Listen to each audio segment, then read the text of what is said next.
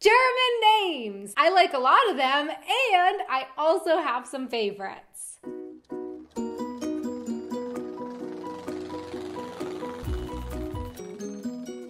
Hey everyone, I'm Donna and you're watching Wanted Adventure Living Abroad. There are so many beautiful German names out there. It was really hard for me to narrow it down to my top current favorite ones, and I realized that it was also kind of hard to figure out if these names are actually considered German. I mean, a lot of names have been around for a while, and most of them originated from somewhere else and then evolved over time. So please let me know down in the comments if you consider these names German or if you think of them being related to somewhere else first and foremost. And let's start with the girls' names. Interestingly, when putting this little list together, I noticed that several of the names that I like start with the same letter. So first of all, there are a couple names that start with the letter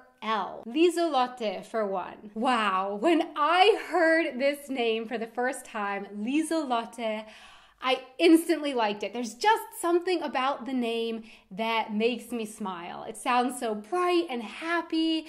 It reminds me of walking through the park on a warm, sunny spring day. And it's also a name that is quite different from anything that I had ever heard before. Then I found out that the name Liesel and the name Lotte exist as well, and I immediately liked both of those too. Liesel is a short form of the name Elizabeth, and Lotte can be short for either Lieselotte or Charlotte. And again, like the longer Lieselotte, there's just something about the names Liesel and Lotte that make me smile and make me think of spring. And another name beginning with L that I really like is Leonie.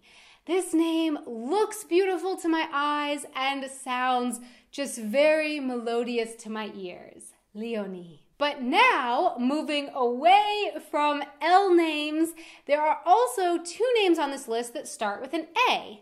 Annika and Anke, as well as a third name that doesn't start with an A, but it does have a kind of similar soft vowel at the beginning, and that is the name Elke. These three names somehow feel both gentle and strong at the same time to me. I know it's a bit of a contradiction, and I actually have no idea if that makes any sense at all to anyone else. I mean, how can a name sound gentle anyway? I don't really know, but to me, these three names do. Maybe it's something about the fact that they all start with a kind of softer vowel at the beginning, but then they have that K in the middle, which has a bit of a harder, more crisp ring to it. I'm not really sure, but I really like how they sound and how they look as well. And lastly, for the girls' names, I really like the name Verena.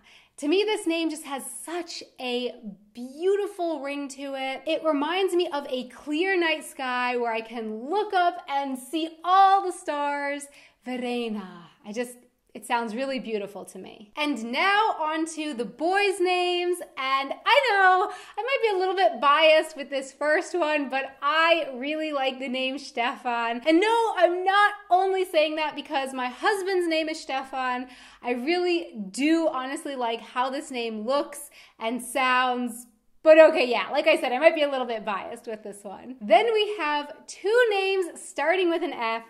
Felix and Florian. Again, I have no idea if this makes sense to other people, but for some reason, the name Felix reminds me of a beautiful fall day when all of the trees are bright orange and red, and there's that buzz of fall excitement in the air, contrasted with the name Florian, which feels once again to me like spring. The name Florian makes me think of sitting on a blanket under a tree on a just pleasantly warm day with colorful spring flowers all around. There's no ants on the blanket, okay?